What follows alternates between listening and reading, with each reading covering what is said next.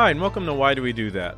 A psychology podcast that deconstructs human behavior from the perspectives of social scientists, psychologists, and others that use applied psychology in their work. I'm your host, Dr. Ryan Moyer. In this episode, I sat down with social psychologist Dr. Richard Nisbett. Richard is the Theodore M. Newcomb Distinguished University Professor Emeritus of Psychology at the University of Michigan. Richard's research has spanned countless topics under the umbrella of thinking and reasoning. He received the Award for Distinguished Scientific Contributions from the American Psychological Association and many other national and international awards. He's also written numerous books, including The Geography of Thought, How Asians and Westerners Think Differently and Why, Intelligence and How to Get It, Why Schools and Cultures Count, Mindware, Tools for Smart Thinking, and most recently, Thinking, a Memoir. This was definitely a bucket list conversation for me. Richard's early work on how individuals aren't very good at verbally explaining how they think and make decisions is one of the most cited papers in the field. I really enjoyed hearing Richard talk about some of his favorite experiments. He still expresses a delight in sharing the findings of an interesting study, even though I would guess he's talked about the study hundreds of times over the past 50 years. One key takeaway for me is how learning a few simple statistical principles can make you a significantly better thinker. He emphasized the law of large numbers, but there are countless others that are equally helpful. Our conversation about rational thinking also stirred up a lot of thoughts about our current political climate, which we touch on briefly towards the end of the interview. We are living in a time where expert opinions can be overridden by tacit Google searches, and any evidence that goes against our preconceived notions is wrong or part of some sort of conspiracy. Upon completing our conversation, I was reminded of a quote by neurologist and skeptical activist Steven Novella. Quote, "Part of the point of science and skepticism is to transcend this basic human psychology by investing in a process, not a conclusion. The process of science. It is better to listen to whatever logic and evidence says is most likely to be true, rather than what we wish to be true, or whichever side we have already invested in.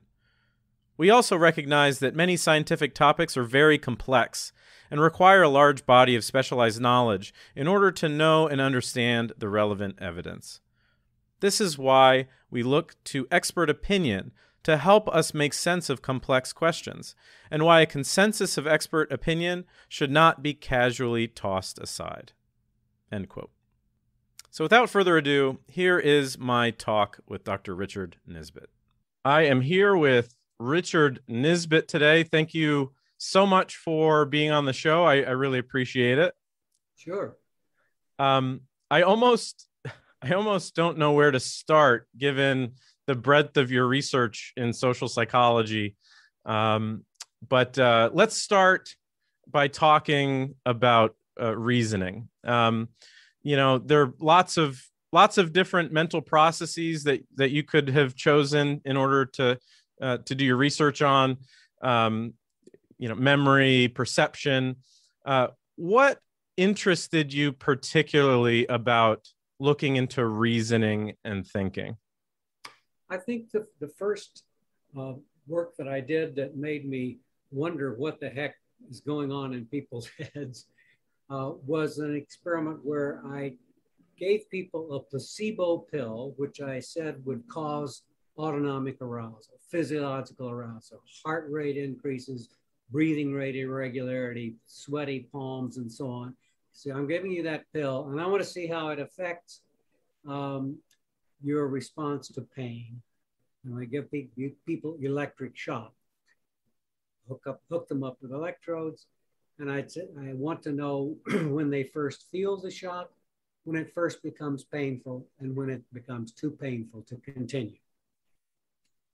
And people who thought they had taken a pill causing physiological arousal took 4 times the amperage of people who did not have such a pill or had a pill with bunch of junk symptoms which don't correspond to anything. I knew what was going on in people's heads. Physiological arousal amplifies the experience of pain, especially if it's something as weird as electric shock. And what I did was to just take the experience of arousal out of their total experience. So now they don't interpret the arousal as evidence that this thing is really bothering them. So after people had been through the experiment, if they'd been in the experimental condition with the arousal instructions, I would say, gee, you notice you took a lot of shock. Why is that? And they said, well, you know, I used to build radios and I got electric shock. And I say, well, I'm sure that could have happened. The line of question would get closer and closer to the question of, what were you thinking about that physiological arousal? I wasn't thinking about it. I mean, you know, my mind was too occupied with the electric shock. Okay. And I finally would say, here's the hypothesis. I said, you will take more shock if you believe that the arousal you experience has nothing to do with the shock, but is caused by the pill.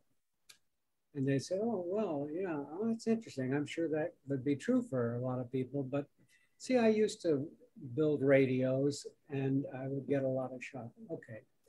People had no idea of what was going on in their heads. They did not know what their reasoning was. They weren't aware that there'd been reasoning at all about this. So that gave rise to a lot of research, which comes to the conclusion that we're thinking about things all the time, reasoning about them all the time, and we don't know what the heck is going on in our heads. I mean, it's only sort of special circumstances like doing arithmetic when we know what's going on in our heads. But if it's responding to the social behavior of someone else or any number of other problems that we encounter. Right. So, yeah, so I know a lot of your early work was looking at our ability to understand the inner workings of the mind and how we basically just do a poor job at understanding all types of mental processes like you just described. What are so let's explore this a little bit more. What are some other areas in which humans just don't really have they're just not really good at understanding the inner workings of their mind? Well, we don't understand. A lot of our learning takes place absolutely without conscious awareness. And my favorite example of this is a study done by people who put a matrix, 2x2 matrix, 4 boxes on a screen. And they're going to put an X on the screen and in a particular location. And they ask the subject to predict where the X will appear. Without the subject's knowledge, there are some very complicated rules that determine where that X is going to appear. It never appears in the same box twice. It never appears in box 4 unless it's just previously occurred in box 2, and so on. Very complicated rules. People start out at chance level and they get pretty good at it. And then the experimenter stops the experiment and says, okay, it's great. Oh no, actually, first, before the experiment is stopped, the experimenter changes the rules. So it's now totally different rules determining where that X appears. And of course, the subject's behavior falls apart. They're back at chance level. So the experimenter says, gee, you were doing so well there for a while. How come, you stopped doing so well? So I don't know, I just lost the rhythm. There were some psychology professors in the study, and they said, I think you were putting subliminal messages on the screen to distract me. I said, are you aware of the fact that there were some very specific rules that determined where the X appeared? No, I had no idea. It's just intuition. I was just guessing. So an awful lot of our learning in everyday life goes on without our conscious awareness. People often say, well, why would that be? And I said, well, to have to be aware of all your mental processes, that would use up a lot of brain real estate. I mean, why waste it? I mean, just learn the dang stuff. Don't have to have articulated rules about what I've learned. Yeah, I talk to my students a lot about how we'd have to offload some processes to the subconscious so that we can kind of focus on more important things like that. I like that expression. Right. And so that kind of brings up some other work. In the previous episodes, I've talked about the dual process nature of our mind and how we have sort of this emotional system that learns through experience, and then we have this other part of our mind that is more that uses more logic and thinking, and that is within conscious awareness. In terms of thinking and reasoning, do we need both systems? Do we need emotion and logical thinking in order to engage in sort of advanced reasoning, the type of things that humans can do? Well, certainly if the problem is a fundamentally social one, there's going to be emotions involved, and my seeking for approval or avoiding punishment or finding myself charmed or whatever. And I'm going to be thinking about these things, and I'm going to be experiencing various things, including emotions that are a part of the whole experience. So you brought up a sort of a social context. Sometimes I explain to my students that we're really good at thinking when it comes to sort of challenges that were reasonable that our ancestors might have faced. We can think about those sort of things, but if it's something completely novel, that's when it might be a little bit more difficult. Is that what you see with the patterns in terms of how people, when they make mistakes in reasoning, is it consistent with what you would expect? Are they better at challenges that would have affected our ancestors? Well, yeah, I think in general, situations that we've experienced before, we're quite likely to know how we're going to behave and why we behave as we did. But in novel situations, we can be just way, way off the mark. We don't necessarily know what we're responding to. We don't know what rules we're using to understand what's going on. And I think it's actually this distinction between previously experienced situations and novel ones is very important. I think they're just completely different kinds of things often. So what are some examples of a context that humans are particularly good at when it comes to thinking and problem solving versus something that we're not good at? Well, let's take getting acquainted, meeting someone for the first time. That's a very common experience. We know what's likely to happen. We know what things the other person might do that would affect us in some particular way. We pretty much know what's going on. But contrast that with a situation where somebody's given you a pill that's going to cause autonomic arousal and you're going to give you electric shocks. And this is all brand new. We don't have any basis for knowing why we behaved as we did. And we get thrown off by the fact that we experience a particular situation very often. We think we know why we behaved what we did by examining our brains. That's not the case. We know why we did what we did because we've done it before and we've induced what are the rules that account for our behavior in that situation, and then learned them, stored them in memory. That's very different from reading off the process as it occurs.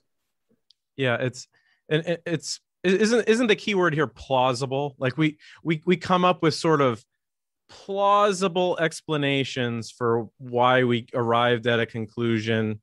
And then plausible, and then you add into that mix something maybe self-serving, right? If we're trying to explain how we, how we, in the example of finding the X's and finding the pattern, we want nothing more than to tell someone, look, I figured it out.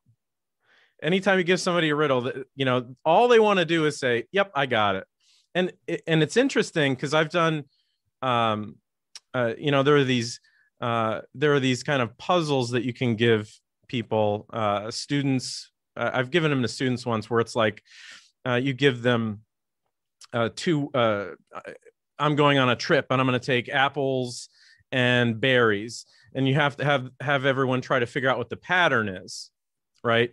So in that case, you give them examples over and over again, apples and berries, and I can bring balls and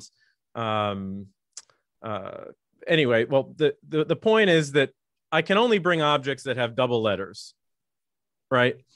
And what's interesting is you always, anytime I've done this in a classroom, you always see students perk up way before they actually get the solution.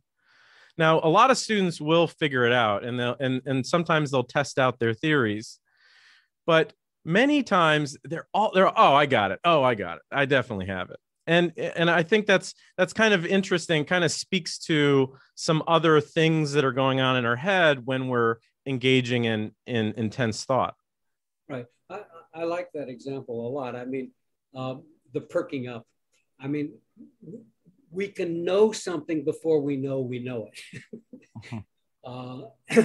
And that's probably what's going on with your students. I mean, it's sort of the inkling of an idea of what this thing is about is beginning to occur to them. And so they brighten up. Yeah. And I think they also, they don't care to test it out fully. They think if they have it right once or twice, okay, I got it. It's like, well, hold on, give me some examples to know you're right. And then they say, bats and gloves, and it's like, well, no, that you can't bring bats and gloves. That doesn't fit the pattern, and then they have to go back again. So let's go back a little bit and talk about some of the things that you discuss in one of your books, Mindware. You talk about different heuristics, different ways in which we can understand the world we live in. Basically, ideas that make us better thinkers. Could you talk about some of these ideas that make us better thinkers? Well, I have my overall wrap here is that the human mind has changed spectacularly in the last 200 years. The first big jump was produced by the Industrial Revolution. People had to learn to read and write in order to function in many of the jobs that were coming available with the Industrial Revolution. And without our awareness, including without the awareness really of psychologists, we were learning all kinds of things for free from what we were reading and what we were learning in mathematics classes. And to give an example, you probably know about James Flynn, the discoverer of the Flynn effect, which shows that people have increased their IQ enormously in the last, he says 50 years, but really probably goes back, hundreds of years. And he gives the example of the kind of mental operation which is very difficult for pre-industrial people or for people with very little in the way of formal education. He would say to his father was born in 1875. Flynn himself died at the age of 80. So we were talking about somebody who he had almost, or maybe went have a little bit of elementary school, that's it. And if you ask his father, well, how do you think you would feel about that if you were a woman? He would say, well, that's ridiculous. I'm not a woman. I couldn't be a woman. I mean, the whole concept of a counterfactual reasoning, suppose this were the case, what would just was beyond him. It wasn't something he could do. Or a beautiful study of Russian peasants, where an investigator tells these peasants who had no formal education, says, as you know, all of the bears in the north are white. I got a letter from a friend recently who lives in the north. He told me he had seen a bear. What color do you suppose it was? And these peasants would say, how should I know? Ask your friend who saw the bear. Right. Now, what they're missing there is something we think is hardwired, and it may be in some sense, but it's not totally hardwired. It's modus ponens. If P, then Q. P, therefore Q. If north, then white. North, therefore white. That sort of automatic, logical form of reasoning is something that's new under the sun. I mean, for the most intelligent people and the most literate people in previous eras, this was part of their equipment. But it didn't become part of everybody's equipment until the Industrial Revolution. Now we live in a different revolution, namely the information revolution. And there are all kinds of cognitive tricks that we need to have to navigate. Well, navigating a revolution is not a happy combination of words, in order to deal with this revolution that we live in. And I can talk about some of those if you'd like. Yeah, so we'll circle around to these tricks. I did want to ask you about that example, because I think my guess is that if you ask the average person to explain why somebody couldn't engage in these hypotheticals, they probably just, I would guess that most people would say, oh, it's just an intelligence issue. He's just not as intelligent as he's not as intelligent as another person who could be able to do these hypotheticals. Is that fair, or is it possible that there's just, that individual in that example is extremely intelligent when it comes to, growing crops better, but when you give them a hypothetical, they're not very intelligent? Like, is there something there, or is it just kind of they're just not quite as intelligent overall in some sort of global sense? Well, I think it's part of intelligence. Understanding how to deal with a counterfactual, that's part of intelligence today. It wasn't really part of intelligence 500 years ago. I mean, I didn't have to deal. I mean, it's time to plant the South 40. I don't need to have the ability to deal with abstract counterexamples or counterfactuals. And similarly, for an abstract version, a highly rehearsed version of modus ponens, if P then Q, that's part of intelligence today.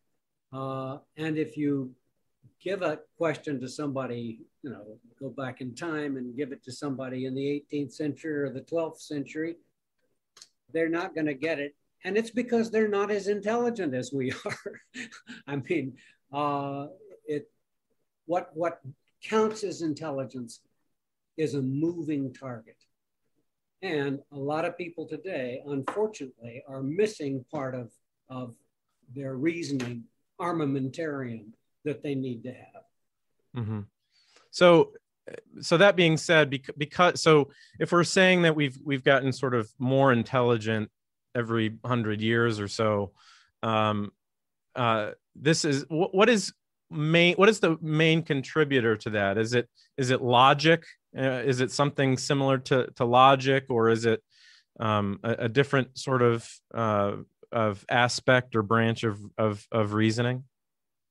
Well, question of why we've gotten smarter. I mean, schools have changed. Schools are a moving target. I mean, there are kindergarten kids get versions of problems that are on IQ tests. I mean, and probably because teachers or educators want to show that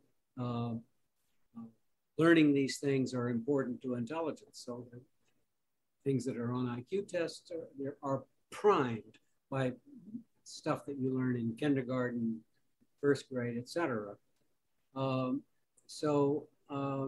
But there are other things that have contributed to our increased intelligence. Right after World War II, maybe 6 or 7% of the population had a college degree. I mean, college degrees give you a huge number of cognitive skills, including just the simple one of vocabulary. I mean, the larger your vocabulary, the smarter you are, the more concepts you can deal with. And a college degree increases vocabulary by about a standard deviation. For your listeners who don't do statistics, I'll say that that's like the equivalent of going from an IQ of 100 to an IQ of 115, if you're just talking about vocabulary. Right. So these are huge differences that come from education. Education has changed. There's more of it for more people. A lot of the modern world with computers and computer games contribute to our increased intelligence. And television. I mean, when I was growing up, you know, there were lots of very nice TV programs, but they didn't actually make much of an intellect in the way of intellectual demands. I mean, I Love Lucy was terrific, but you weren't going to learn a lot about how to think from watching that. A lot of TV shows today, I mean, I sit and watch them with my wife, and I have to say, hey, what's going on here? I mean, or what did he mean by that? Or what? I mean, it's the complexity. The complexity has grown, and it forces you to kind of figure out what's going on a little bit more than So you mentioned tricks. You mentioned sort of cognitive tricks that we can implement to help navigate our modern world. What are some of these cognitive tricks? Okay, one of my favorites is the law of large numbers.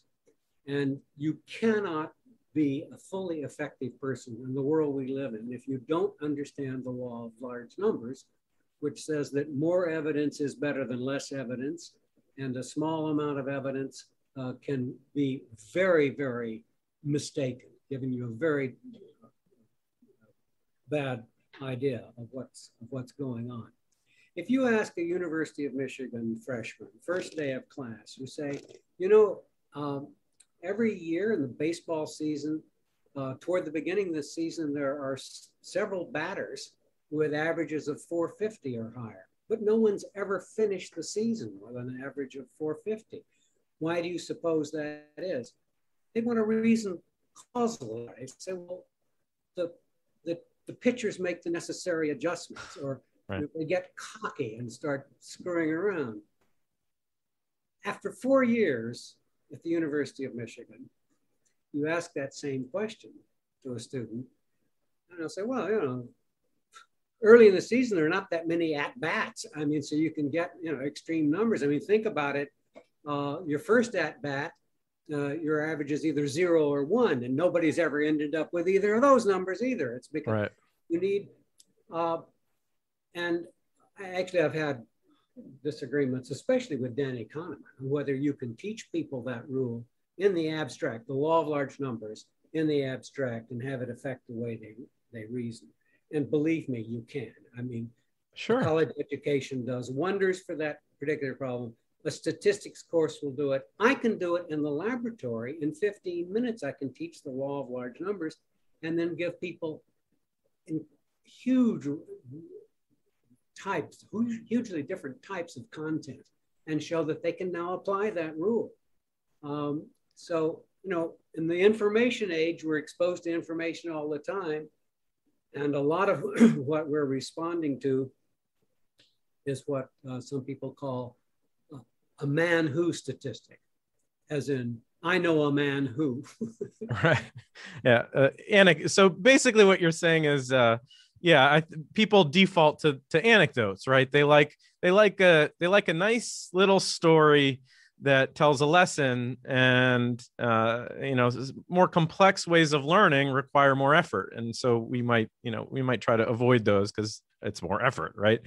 I know that when I was I was in analytics before, and I've you present something to an executive and you show all these changes in percentage, and most of these percentages are let's say they're down 5%, down 3%, and you try to highlight them because those are the important ones. But then you have that very bottom of the row, n equals 5 employees minus 25%. Doesn't matter how much you talk about the sample sizes, doesn't matter how much you talk about what you want them to focus. Every executive likes to focus on that big number and that tiny n because it stands out, right? And it, definitely the default is not to consider how many individuals or how many measurements went into that extreme number. Does this would you explain this as sort of that sort of reasoning probably had an evolutionary advantage, or rather that we never needed to understand large numbers from right? Understand numbers. I mean, it's a different world. And I mean, for me, it's so dramatic what's going on right now with COVID.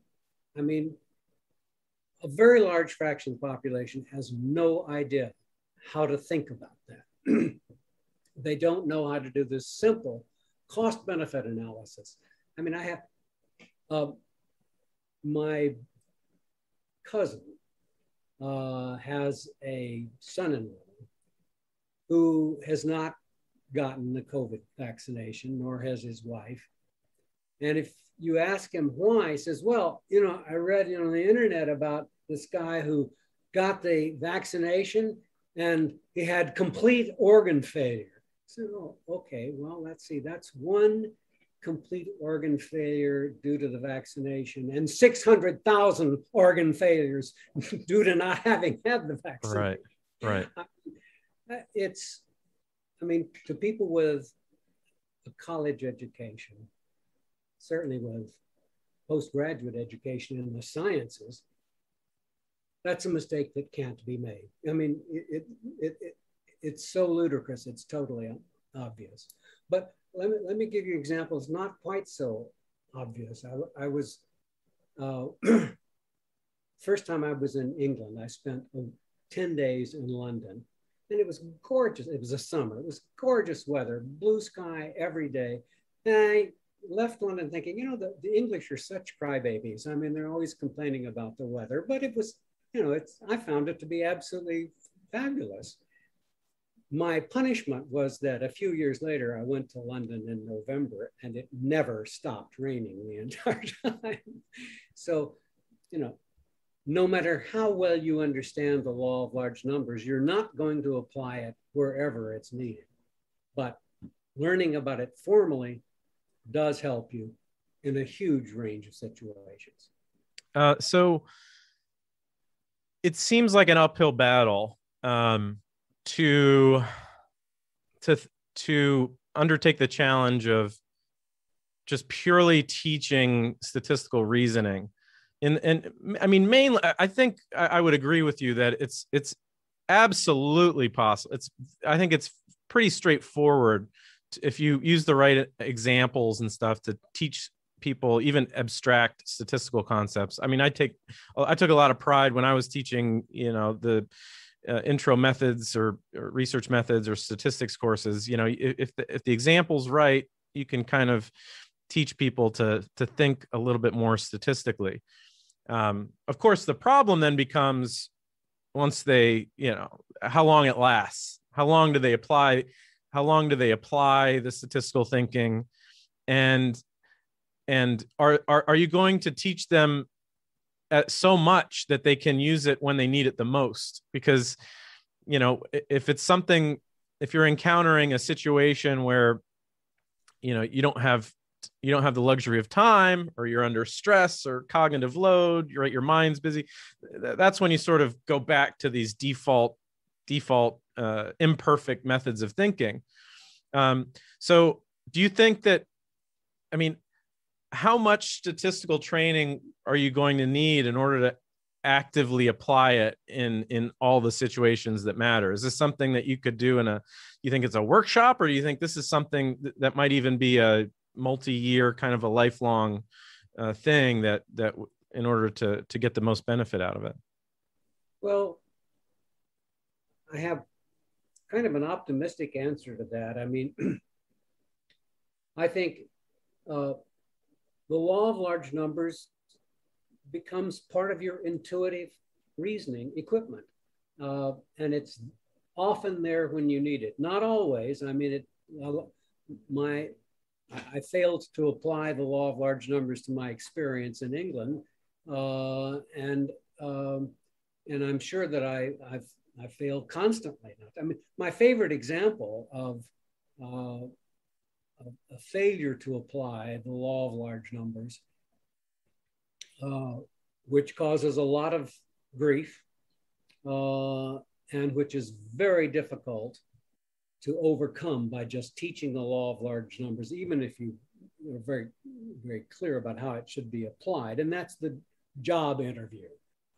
People feel like in the 30-minute job interview, they've learned a lot about what someone is like and have a pretty good idea of how they might function in their new role as a college student, a medical student, a military officer, a business executive.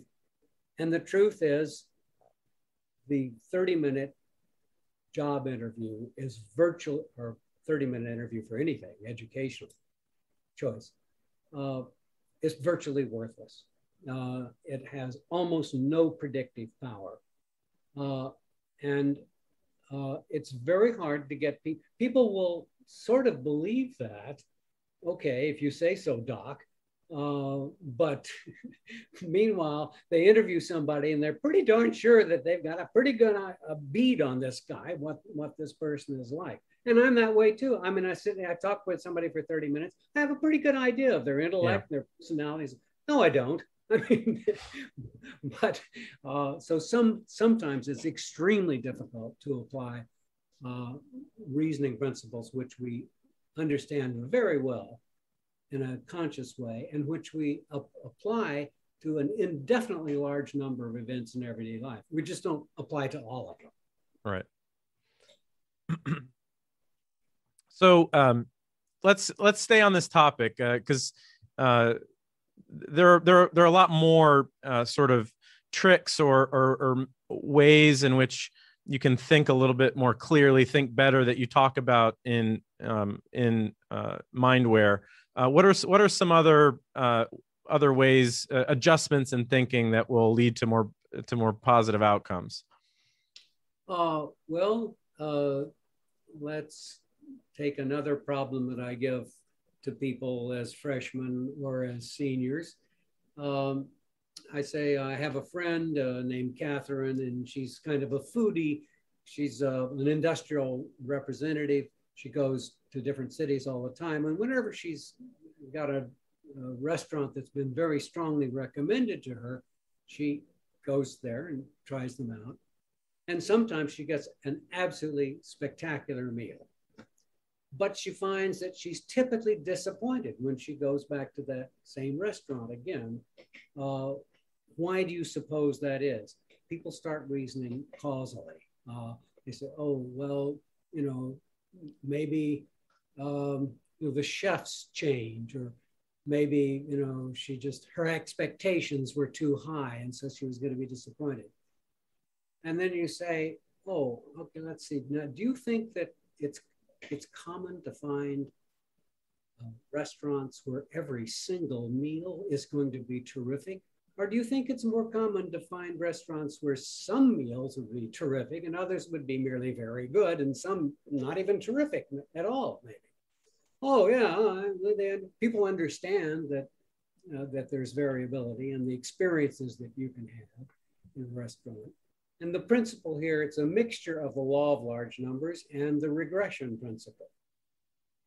The regression principle says that extreme events are likely to be less extreme the next time you encounter them.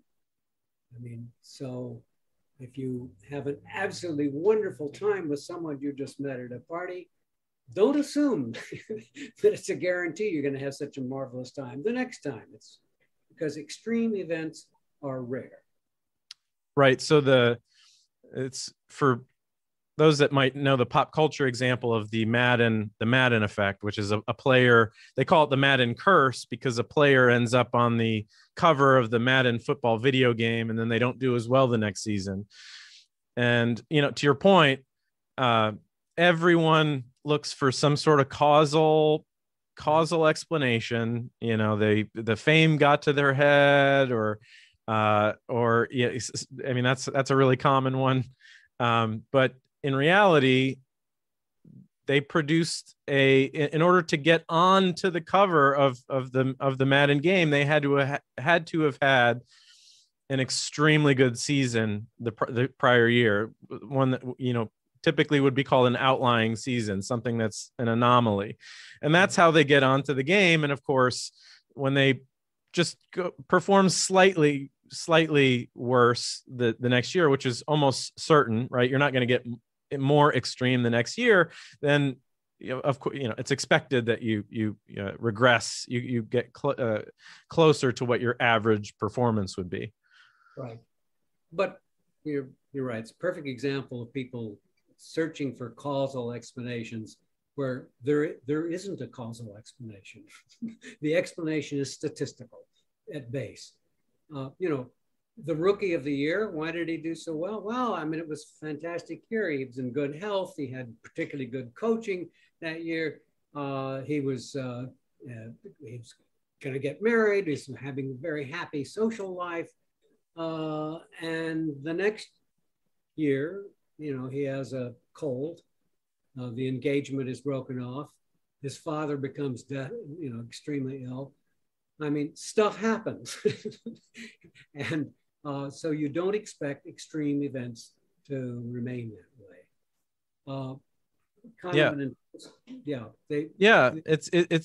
It's awfully, I mean, I know personally it's kind of frustrating as somebody who taught statistics that this incessant desire to explain everything with causal factors. You see it, sports commentators talking about events that occur in football game. I mean, I'm a big NFL fan. You see it in the NFL all the time. They're saying, well, his head's not in the game, or he needs to work on this, he needs to work on that. And you're talking about an event that probably had a 50-50 chance of success anyway. And the commentator is focusing on all these causal elements. So given your experience looking at all of these some would call blind spots in cognition, obviously there is some sort of benefit to the way that we think. It's not, I mean, we can identify these as faults with respect to sort of a formal logic, right? And with respect to statistics, like you're not thinking statistically, you're thinking in stories, right? But there's obviously some sort of benefit. How do you take advantage of these blind spots in terms of what they are actually doing and combine them with proper statistical reasoning? Like what would be your recommendation? Well, we found that just teaching a statistical principle in the abstract will produce a lot of, I mean, a few minutes, 15 minutes on the regression principle, the law of large numbers. 15 minutes in the abstract will improve people's ability to reason about a huge range of problems. Giving people a couple of examples, especially if you spread them across domains, an example in the sports domain, and another example in the social engagement domain. Um, the again, a few minutes and you've changed people forever. I mean, that's goes back to what I was saying, what the optimistic story. The optimistic story about statistical and probabilistic reasoning is you can get a hell of an increase in ability to apply these principles, or even cost benefit analysis, for example. The concept of opportunity cost in economics, the concept of sunk cost, which I could talk about if you're interested. These things can be taught. A single example will change people almost across the boards. I mean, a huge range of events. That's the good news. The bad news is you're never going to apply a statistical principle everywhere that it's the appropriate tack to take. I mean, you can get a huge increase, but you're never going to get perfect. And there's always going to be a lot of, I mean, it's, child's play to point out errors that people make, including me, because we fail to use some probabilistic principle or some microeconomic principle and so on. So it's very much a half full, half empty kind of proposition. So you mentioned COVID-19 a little bit earlier, and how this is like the perfect little case study in terms of thinking going awry. If you had to, if you were a public policy, if you had the ear of somebody who was at the CDC or someone that was in charge of publicly communicating the message and trying to perhaps persuade someone to get the vaccine based on what you know about certain principles, what would be the way that you would tackle that kind of problem? Well, I think about that as you would imagine. I think about it all the time. I mean, how do you get through to these people who say, I know a man who, so I'm not going to, woman who vaccinated her baby and the next day the baby was autistic. I mean, how do you deal with that? Honestly, I think most people are not taught science in such a way that they can apply it in everyday life. They don't understand that there's such a thing as expertise, which comes from having studied a particular problem and applied good principles to it. They sort of, okay, that's your conclusion from, 100,000 cases, and my conclusion from knowing old Joe is this. So right. What do you think about that? Yeah, I always tell people that it's if you're, especially if you have a teenager or a college age student, it's super important to have them learn how to become an expert on something. Just become an expert on something. Because when you start to go down that path of digging and learning and realizing that, like, some people argue this and some people argue that, and there was a debate, and then they ended up developing that this was the conclusion. It doesn't even matter what the topic is. It could be anything from baseball to social psychology in my case. But when you do that process, it changes your language. You start to say things. I noticed after grad school, I started to say things like, well, I would argue, right? So I'm making a case. I'm not saying I believe, I'm saying I would argue. And I'd say things like, well, that's possible, or that's likely, or that's unlikely. And, I think that the process of going deep into that domain over the course of 6 years or so was responsible for being able to change the language that you use when you talk about these issues. I don't know if you would agree. Yeah, actually, I think about this a lot. The question of expertise, it's very important. I mean, I think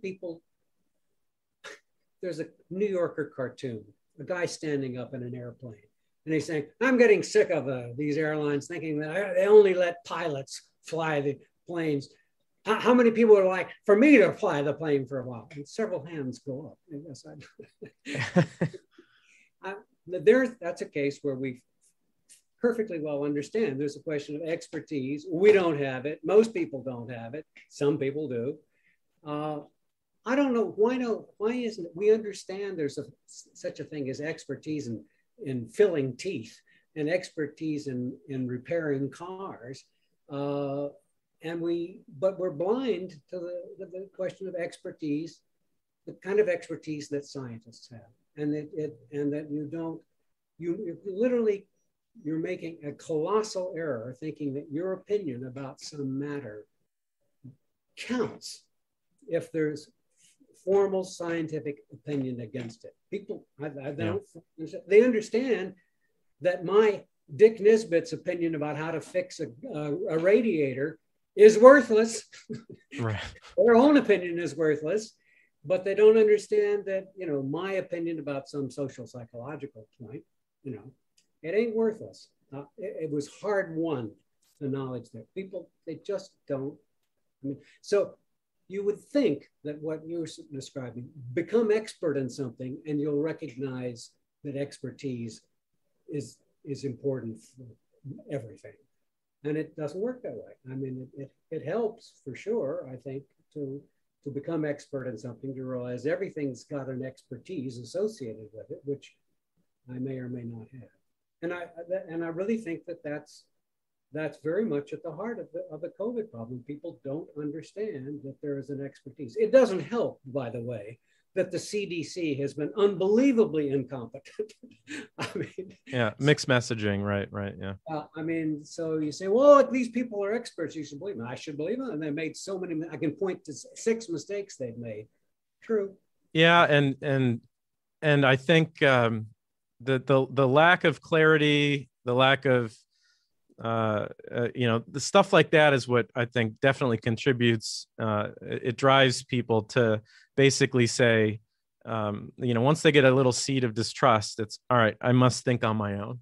It's like, I have to think on my own now. And that might actually be good for some people, but it's not good in the grand scheme of things when you're kind of resisting, when you're resisting something as straightforward as this vaccine is safe, or more importantly, it's safer than the alternative, right? That's the more important point. It's safer than the alternative. Not, who cares about how safe it is? Yeah, people are missing the cost benefit analysis machinery there. And I don't know why it's so common that people can't apply cost benefit to so many problems. That one I really don't understand. I understand making mistakes because you don't know the statistical rule, mistakes because you don't understand the probabilistic rule, making mistakes because you don't understand the fundamental cost benefit analysis. I don't have much sympathy with that, I have to say. Right. Well, you've definitely inspired me to tackle that question on a future podcast, perhaps with a different guest, why it's so difficult to convince people to think clearly and to have respect for intellectuals. But that will be definitely for another time. Thank you so much for being on. As I said in our pre-interview, it's a pleasure to talk to you. It had a lot of influence over some of my master's work. So thank you very much for being on today. Thank you.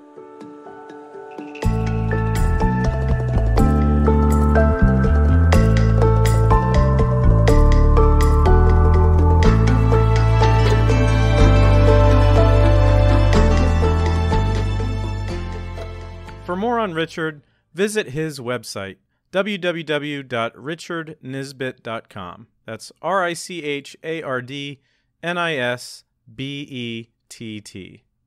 While there, check out his newest book, Thinking, a Memoir, as well as some of his other titles.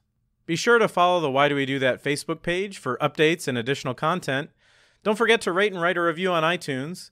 Follow on Instagram at Why Do We Do That Podcast, or Twitter at WDWDTpod.